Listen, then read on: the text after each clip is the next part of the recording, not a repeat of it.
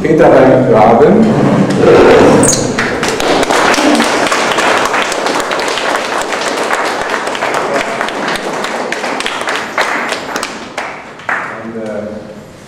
To say a few words as to how appropriate a winner here is.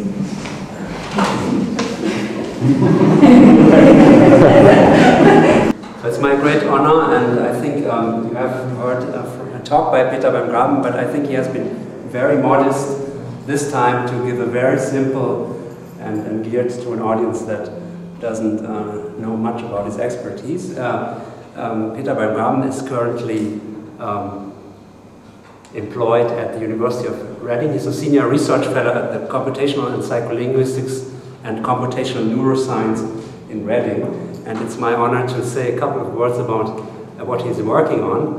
beim Graben, our committee thinks, is a very promising neuroscientist who takes very seriously the challenges of interdisciplinary work as is required at the interface that Reinhard also mentions of physics, psychology, linguistics, and philosophy.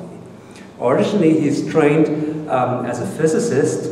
beim Graben has put emphasis on formal modeling within contemporary physical and mathematical frameworks. At the same time, he has fruitfully interacted in various places, but prominently where I know him from Potsdam, with experimental scientists and worked on the refinement of experimental methods, for example, in the ERP business. His specific contributions lie in three areas: A, computational psycholinguistics, and they're specifically on event-related brain potentials in language processing; nonlinear dynamical automata, that's one of his interests; and fog space models of parsing, of natural language parsing. And also pragmatic information theory.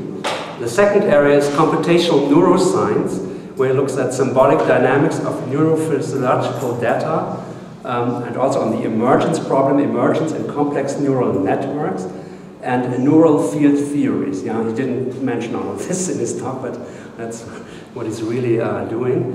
And the third area is actually philosophy, and there he's interested in the epistemic foundations of symbolic dynamics and also the emergence of mental states and cognitive processes. beim Graben has published in a wide variety of referee journals in his fields and contributed to various books, among which there's a chapter on the foundations of neurophysics in a recent textbook-like collection of lectures in supercomputational neuroscience. Then three of his important recent works, among the many works, and I can refer you to his excellent webpage where you can download most of his works and read more about the specifics.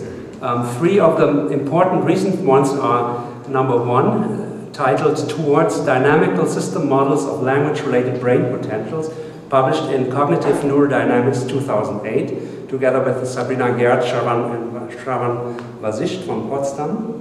The second one is Pragmatic Information in Dynamic Semantics, published in Mind and Matter 2006.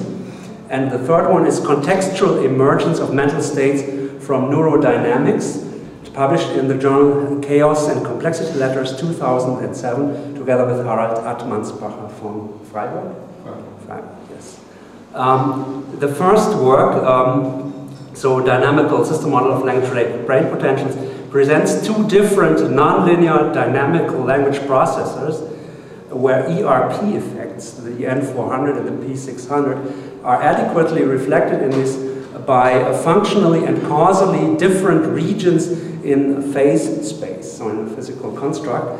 An important ingredient are Smolensky's tensor product representations for syntactic phrase structure grammars.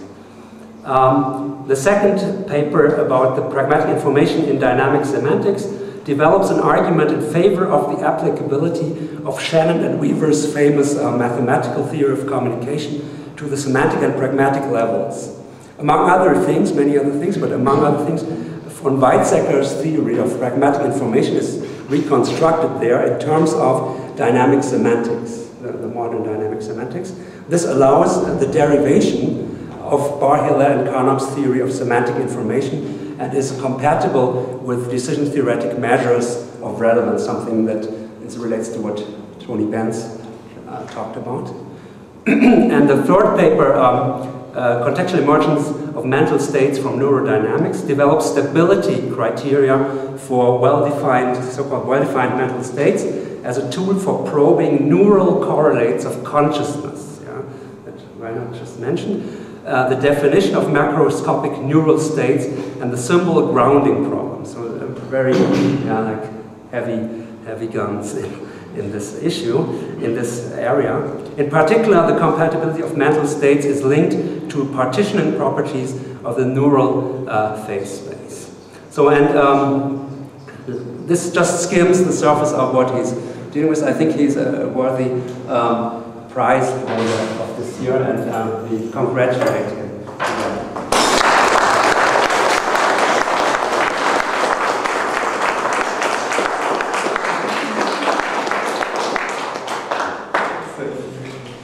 Very much. Thank you very much. It is a great pleasure for me and a great honor to accept this prize. And well, I didn't prepare a proper speech here, but maybe one remark could be appropriate. When I did my PhD at the University of Potsdam, temporarily, I had a position there as a PTA, as a psychological technical assistant. And at that time, a friend of mine said, well, you are actually a philosophical technical assistant. So I went to Lotze's background. Thank you very much.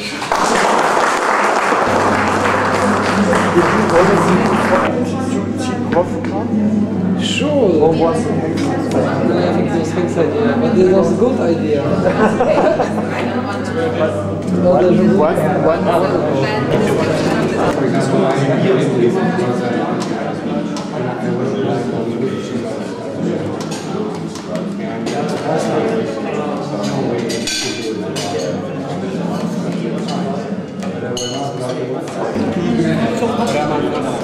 sagen, man induziert ein Merkmal, das dann